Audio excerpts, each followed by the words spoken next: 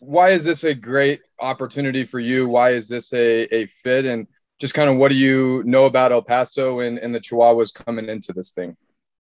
Yeah, in my career, I've gone all over the country, spent most of the time on the East Coast, and then raised a family throughout this whole thing. So, another, chapter in the book, another adventure for my wife, Julie, my son, Evan, and my daughter, Clara, just to, be in the Southwest, be in the El Paso community and be a Chihuahua. So we're excited for the opportunity. And what this means to me is it's just another opportunity in professional baseball to impact, people, build some relationships with, whether it's Padres people or Chihuahuas people or people in the El Paso community. It's about relationships. There's so many relationships that I've built or rebuilt throughout my career, and to be able to come in and impact, people at the AAA level or community in El Paso, we are ecstatic and really looking forward to the opportunity to be in with the Padres and the Chihuahuas.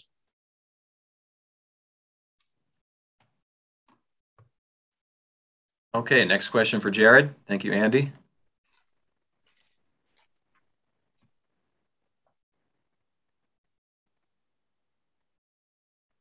Brett with the El Paso Times, I see you unmuted. Do you have something to ask?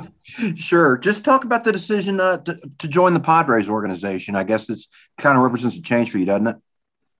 Yeah. I was with the Tampa Bay Rays as a player and coach for over 20 years, and for Seattle, the hometown team, to give me an opportunity to go back to the big leagues and come back home and put on that hometown Mariner uniform for 3 years was fantastic. And it was a great opportunity for me, a growth moment, to be kind of uncomfortable and learn how to be comfortable while being uncomfortable. And what I mean by that is I wasn't the manager. I was a manager in the minor leagues with the Rays and coming up through, all the different stops, and then, having the 2 fantastic seasons that we did in Durham, winning back-to-back championships and, bringing that winning tradition back to Durham.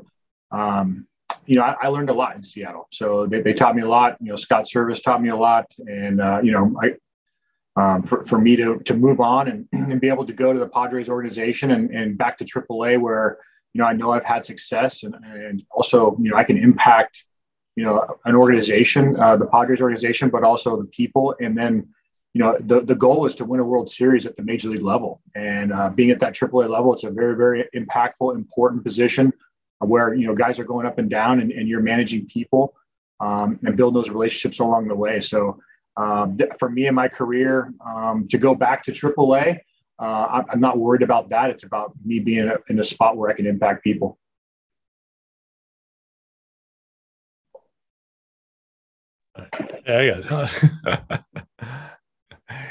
Yeah, go ahead, John. Yeah, I'm sorry, Tim. I have trouble finding the raise your hand symbol.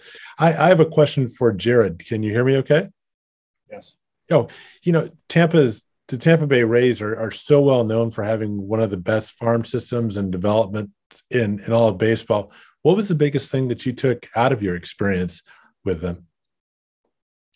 Yeah, I grew up there as a player. So for me, when I showed up as an 18-year-old in that organization, there were mentors for me. And, to go from Olympia, Washington, all the way to St. Petersburg, Florida, as an 18-year-old, I was impacted by, mentors. And those people were still there when I started my coaching career.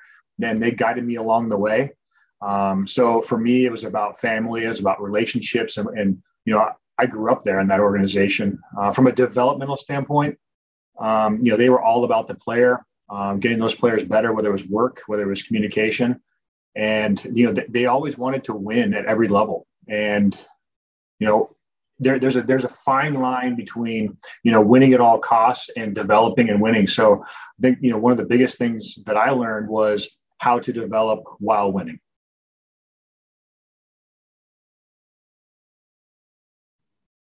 Jared, what would you say is your kind of managerial style? Obviously, being a former big leaguer, I'm sure that probably plays a little bit into it, but obviously the game has evolved. A lot of analytics now go into it. Do you pay attention to that kind of stuff, or just what can we expect from your kind of just from a managerial standpoint?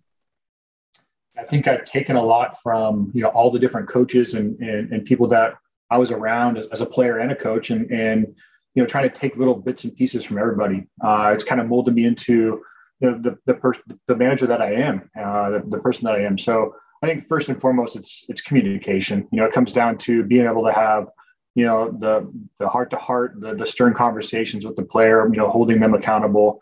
And then it's a passion for winning. And, a quick story, for me, when I got to AAA, I really, thought I could allow the players to, manage the clubhouse and go out there and kind of do their own thing. But now what I learned over 2 years, the first 2 years there, was that they needed structure and they needed, constant communication, and we needed to promote, competition and competing to win. So when I changed my kind of approach after that second year, knowing we had some young players coming up and holding them more accountable and to a higher standard, some really, really cool things happened. So I got to learn as an individual. It was kind of a growth moment for me about accountability, communication, that development we've already talked about. So as far as my style goes, I'm very loose. I love to have fun. I like to smile. My mentor, Bill Evers, told me, loosen up. You got to smile more. So from day one as a manager, it's trying to smile and keep those the players having fun, because when you're out there having fun and you're loose, you're going to play to the best of your ability. And obviously there's a fine line between goofing off and having fun, but it's professional baseball and we're going to go out there and compete. And so there's definitely a high expectation. Real quick, you mentioned Bill. Who else kind of has been a big influence on you? Some names. Yeah. So when I showed up in the Gulf Coast League in 1996 as a little skinny little 18-year-old, Mitch Lukovics was my pitching coach, and eventually, moved on to be the farm director there in Tampa. And he's still a close contact for me, and somebody that helped kind of guide me to be grow up.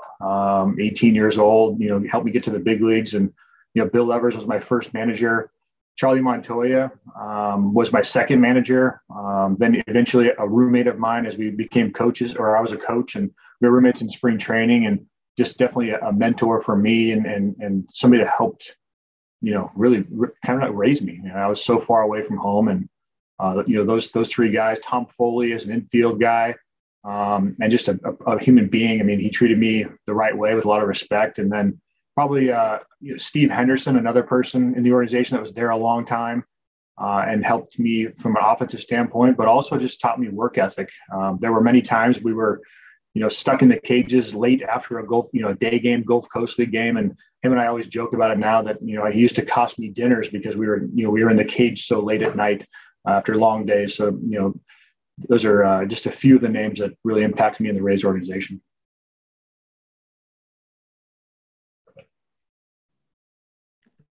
Yeah, Yeah, go ahead, John. Sorry, I have one more follow-up question. Is you've had experience at all different levels of the minor leagues, and whenever you kind of get to AAA, the players are a little older. A lot of them had more experience. Does that change your style at all about how you would manage, that level as compared to like high A or double A? Thank you for your previous answer too. Yeah. Referencing that the previous story, I think I went to the Arizona Fall League after the 2016 AAA season. Went to the Arizona Fall League, and I was around players from other organizations, a little bit younger players, and I knew I had to make a change personally as far as how I communicated, how I developed the people, but also the relationships. And I was, I got to know a lot of new coaches and new organizations. So it was a great learning experience for me, and it really helped kind of push me to that next level. So going back to your question, I think, when I initially got to AAA, I was hoping that the older players, could manage themselves a little bit better.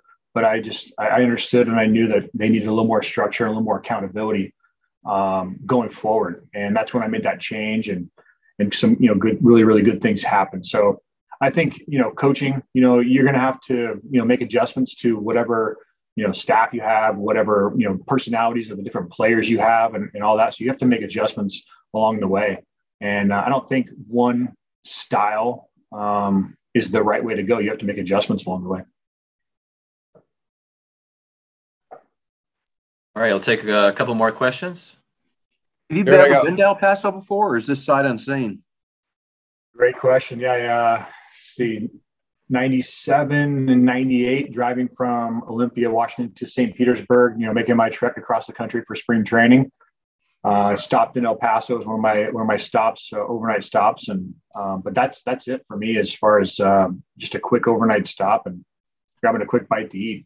So I'm looking forward to exploring the city and the different opportunities for food. And I know my son loves to be outdoors and hike and everything, so he's already looking forward to the different hikes and national parks and different adventures that we can have. And I know my wife Julie is really looking forward to getting involved in the community if possible, and being a part of it and learning about what El Paso has for us. I had one last one, Jared. Obviously, everything going on right now, there's kind of a dark cloud over Major League Baseball and everything that's kind of going on. Obviously, not necessarily your position, but I guess just how much of a want is there to get spring training started on time, regular season started on time, and then also just how that affects the El Paso Chihuahuas, you and that season, because obviously minor league baseball and Major League Baseball kind of operate on two different, what do you call that? Just, players unions, that sort of thing. Yeah, I mean, I think we're all looking forward to baseball, getting back on the field, and we can all hope that spring training is going to start on time, and they're negotiating and doing their best to get things right. So I think we're all looking forward to baseball, and yeah, I mean, whenever the El Paso season starts, that's what I'm looking forward to it.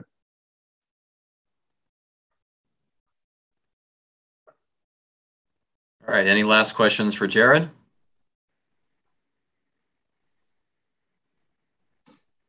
All right.